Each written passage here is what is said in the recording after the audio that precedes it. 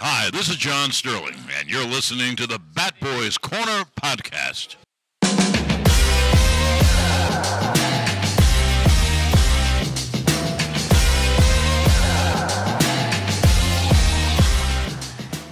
Hello, everybody, and welcome to episode number 6 of the Batboy's Corner podcast. I'm Billy Pinkney, coming at you from the Batboy's Corner studios in Little Falls, New Jersey. Today we're going to have another interesting episode as we will have pioneer in the sports collectibles and memorabilia industry, and that's Brandon Steiner. So we're going to take a quick break here in the Batboy's Corner podcast, and when we come back, we'll have Brandon Steiner on over the phone. Throughout my interviews over the years, I've always asked my interviewees what advice they would give to a younger player. I've decided to take those clips of motivational advice and turn them into Motivation Monday. Check BillyTheBatBoysCorner.com every Monday to receive brand new advice from professional athletes. We are back here on the Batboy's Corner podcast with industry pioneer in the sports collectible and memorabilia industry, and that's Brandon Steiner. Mr. Steiner, thanks for coming on.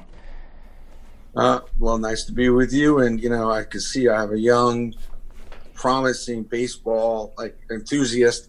I like the case behind you. I think that's one of my cases, actually. Yes, it is. Yeah. That's a whole story in itself. That case probably changed my life.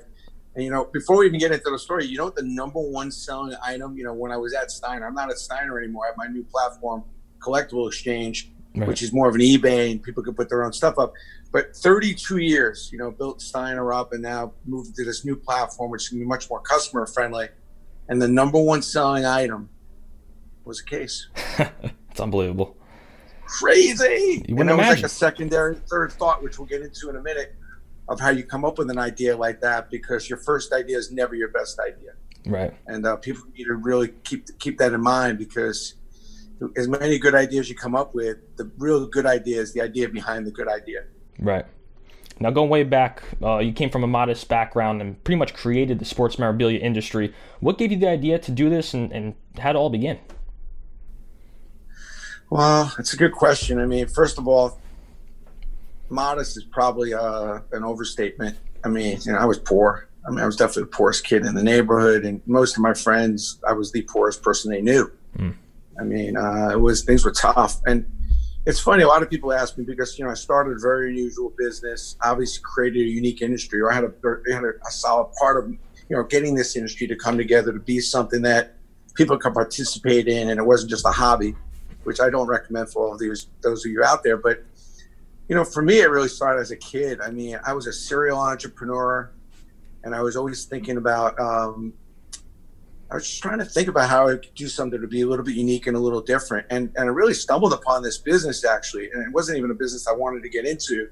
I was in a hotel restaurant business, and I was kind of struggling to raise the money back in 1984. And I've been working since I'm 10 years old. So I just want you to know that making money wasn't at some point, as I started to grow up, was really a natural, easy thing for me. Finding the things you want to do, and that may be a little harder.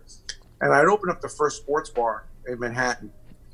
And it may not sound, somebody like yourself, this was before you were born, but there was a time, and take that time in 1984, that you really had to go high and far to find a bar or a restaurant that had a TV in it, let alone there was none that had a satellite.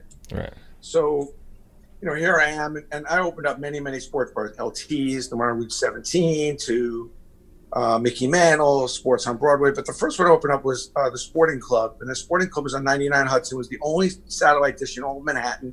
And almost all restaurants didn't even have cable. There really wasn't a lot of cable even in Manhattan. So every athlete would come in, and sports teams would come in. They want to watch these alternate games. It would take us forever. But anyway, before I started the Sporting Club, I left a place called the Hard Rock Cafe, and it opened up in 1983. Now, the Hard Rock was on 57th Street at the time. Now, if you know of it, the one in New York is the one on 42nd. But the one on 57th was only the second Hard Rock ever. It was a huge, huge opening. It was a very, very, very big deal. I would say that, my first year working there, I was assistant general manager. Just to give you an idea, there were 200 people online from 3 in the afternoon to 2 in the morning every day for the first year that I was there. Wow. Just to give you an idea of the depth. And the place sat 250 people and had 2 bars. Wow. And that was just to get into the place, and it started at 3.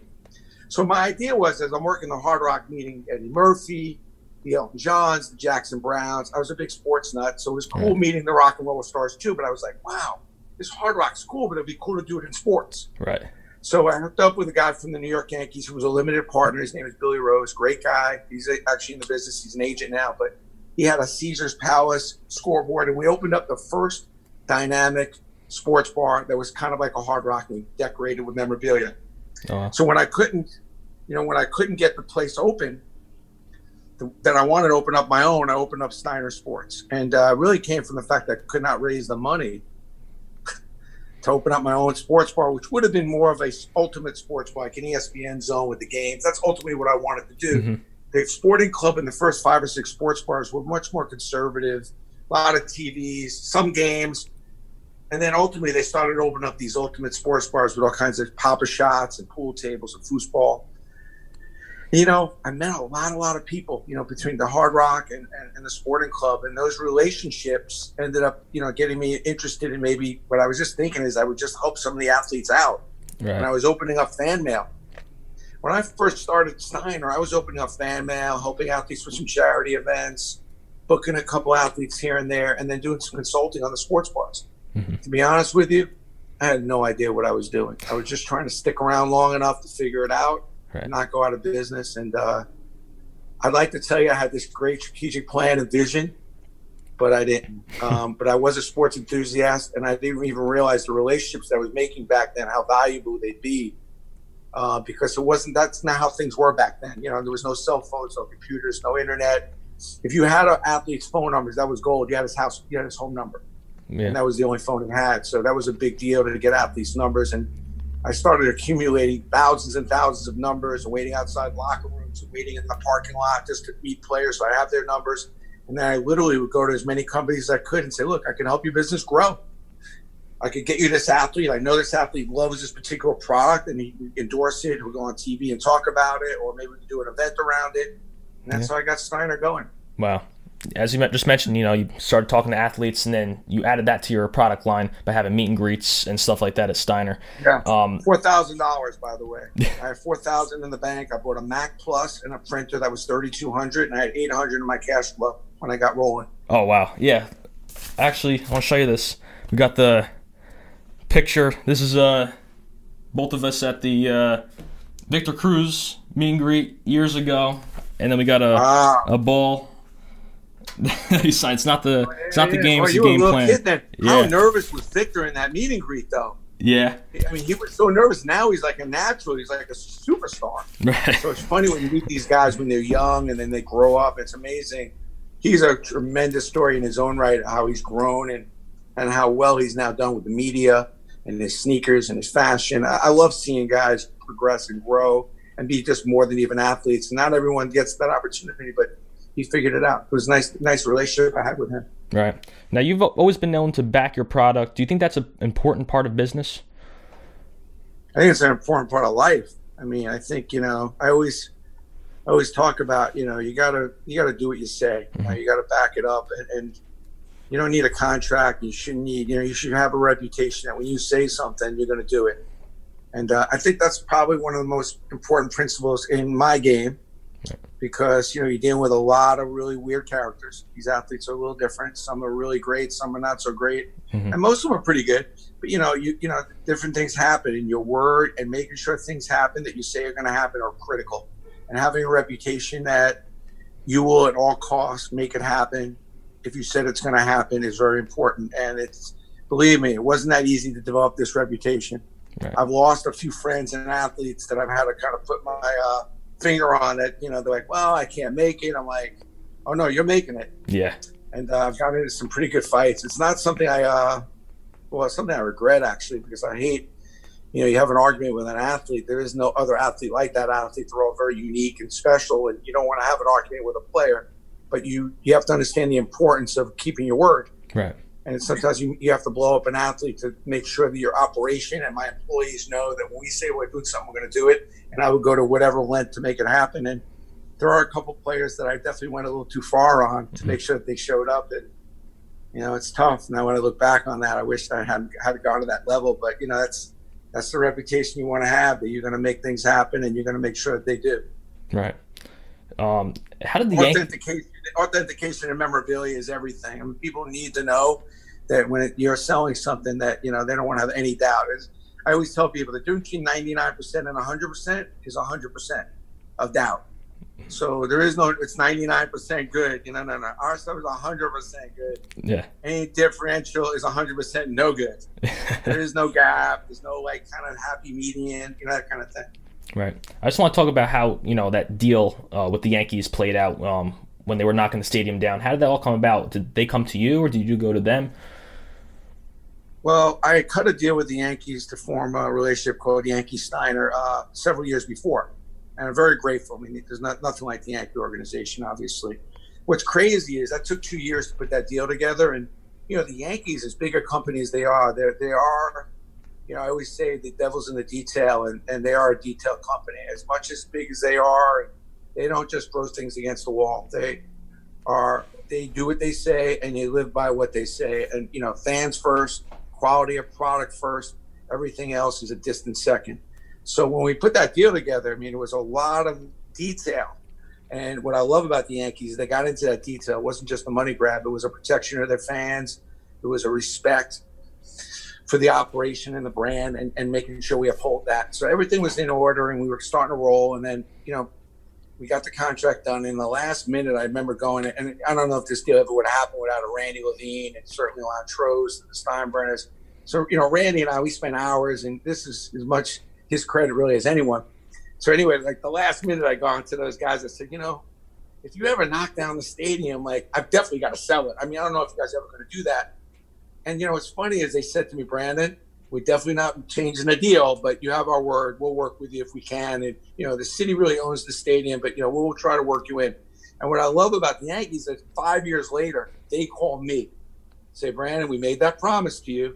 You know, let's sit down and talk about what's involved here. And what I love about it is I've taken out a lot of stadiums, by the way. Texas, the Garden.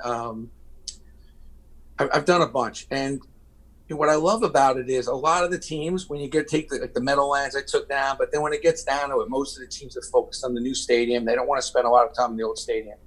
I told the Yankees that this is the most important building on the planet as far as a sports building.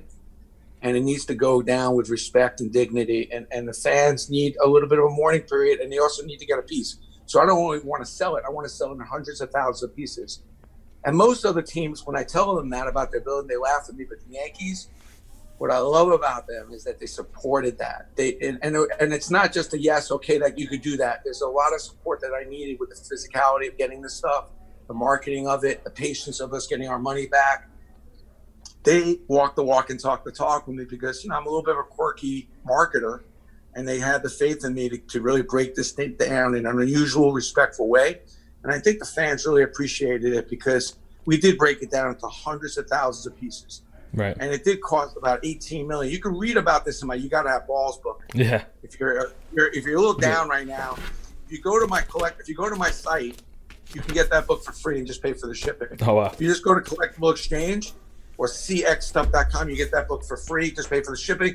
It's really a good read, and it really explains about not only the Yankee Stadium, but it just explains how the whole company comes about and a lot of detailed stories. So that's how it went down, and you know, it took about 4 years to really take the whole stadium project through from beginning to beginning, where most teams wouldn't have had the patience for me to do that. But I really wanted it to be a 3 or 4 year project, and it really did take that long. And you know, I don't regret it. It wasn't a great money maker. We made a little bit of money here or there, but there's a lot of stories to it. But it was just a labor of love, and I'm a big Yankee fan. I know how Yankee fans feel about that stadium, and I'm glad that I was able to get the seats and the seat backs and all the little things around the stadium to them. Yeah, it's cool. We got another thing here. Got a seat back. Oh boy, you're a diehard. Oh, we got a lot man. here.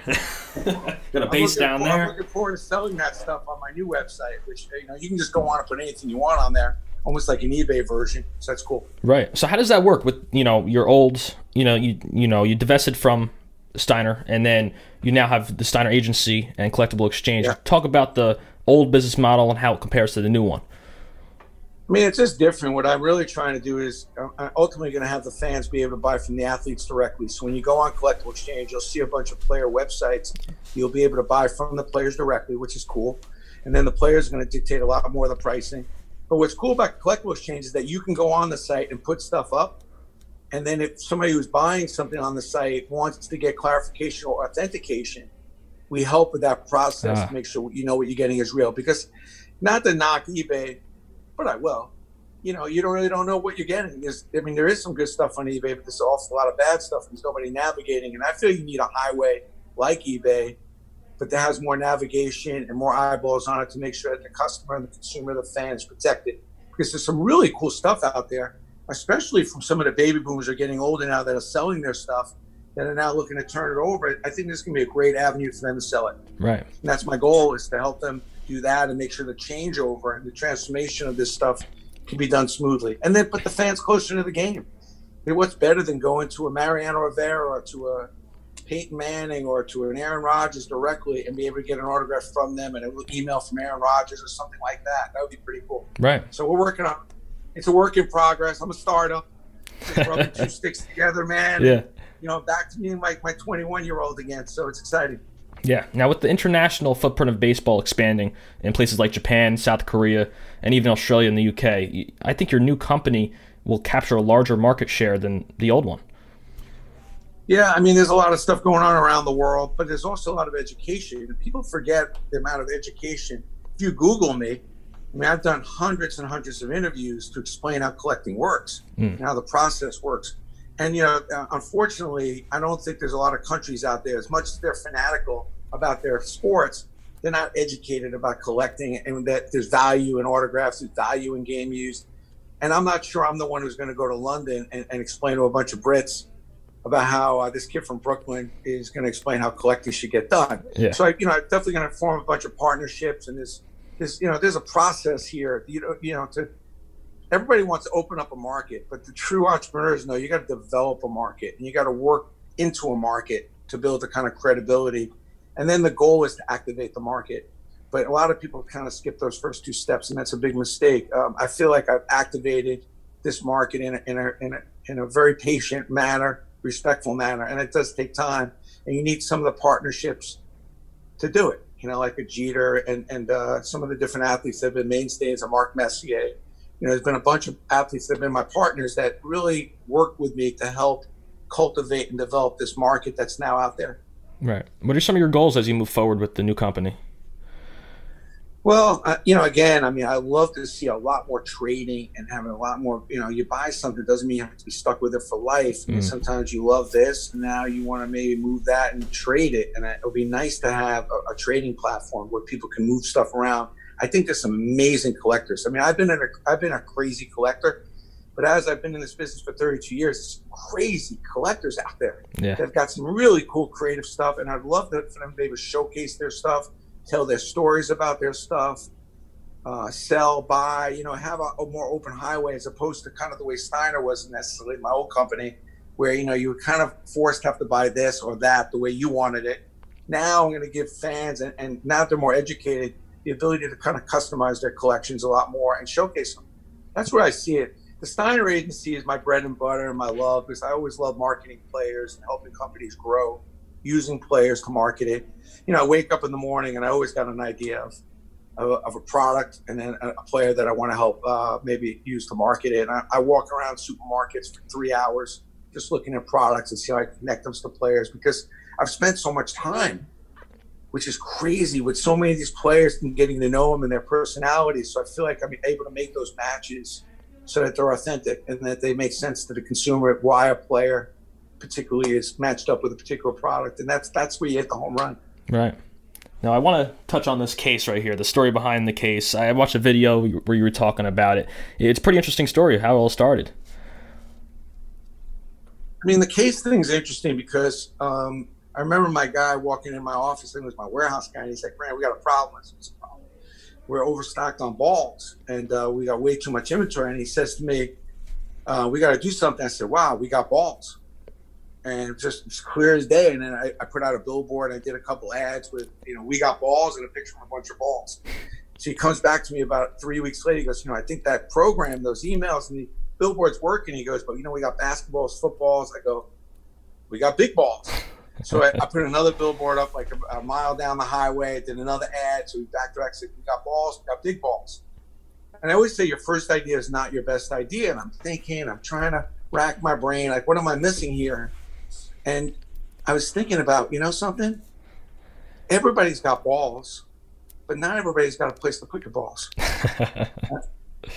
And I'm thinking, people take seriously where you put your balls, right? Especially if you've got balls that really matter. And, and I'm kidding around, I'm joking, but, if you have a Mickey Mantle ball, Babe Ruth ball, at the time we were just working with a cube. Right. Like this. We were just working with a cube. And this was like a 40, 50 cent product I'd sell for $5. It's crazy, and I was like, the balls deserve better respect. So I came up with that glass case that's behind you, which was a 1999 proposition that cost me about $4.50 to make or something like that. Right. And then, so I was doing pretty well. I was happy. But again, your first idea is not your best idea. And what I did is I realized, like, now what's in that case, by the way? This is the grass from the old stadium. Oh, yeah. Yeah. Of course, it's grass. And we'll get into that in a second. But anyway, a big problem with balls is you can't always read the signature on the ball. Mm-hmm. And I was thinking that, like, one problem for people is they didn't have a really cool place to put their balls. But the other problem people had is they, had a hard time sometimes reading the signature. So I was a big photo guy, as you know, and I've always had a great eye for photos. So I created a photo case, and then I put some of this game-used dirt that I'm known for. I think we sold over $50 million of dirt, and I put that on the bottom of the case, and I created a photo dirt case.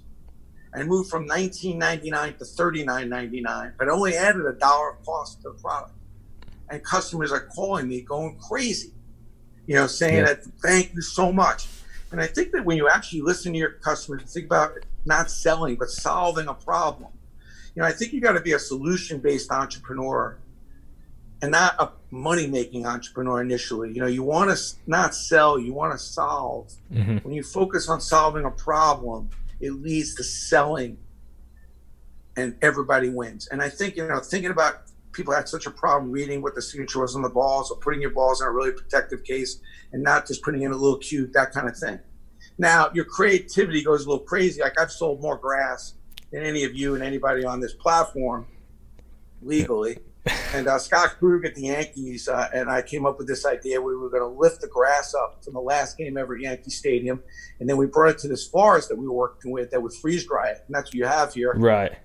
11 years later, right? And we probably bought that for about $129 or $99. Yeah. And there's great margins on grass, by the way. And I know a lot of you know that. I mean, if you can grow your own grass and sell it, there's nothing better. But what's crazy about that is we went to Notre Dame, Red Sox, Wrigley. We started pulling up the grass on all those fields. And so we made some really good money, made some customers happy, because people want to remember there is something special about the dirt and the grass of some of those special fields like Fenway, Notre Dame, and Yankee Stadium. So we thought it was worth saving. And that was kind of a phase I went through. I really started actually through an overstocked ball problem. Yeah. And there's a dirt thing too, with the little capsules of dirt with the different stadiums and stuff like that. With the, So I've sold more dirt. I always tell people, like, some of the best things you create start sometimes with a problem or something bad. So if something bad, like right now we're going through something bad, but a lot of times it'll lead you to something great. Many times some of the worst things that happen to you, if you think about some of your breakups with your boyfriends or girlfriends, or a job you got fired, sometimes will lead you to some of the best opportunities. I'm hoping this virus holds true with what I just said, although this has been been really a rough time, and it's always sad to lose a bunch of people, as we have in the tri-state area. But on the lesson learned on this business principle, which is your first idea is never your best idea. You got to keep digging. Don't start moving on to other ideas just because you had one good one. Keep digging on the good one. And most importantly, if you're going through something bad, it usually means it's taking you through ultimately to something good. So figure out what you can learn from what just happened, whether it be good or bad, and sometimes it'll take you to something even better. Right.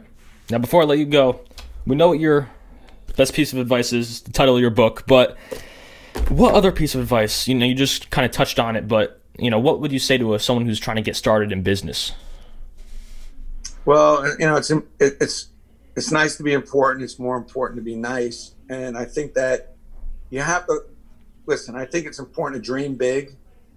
And I think it's really important to not, I think the best advice I could give you is, it's really not really about where you are. It's about what you're willing to accept.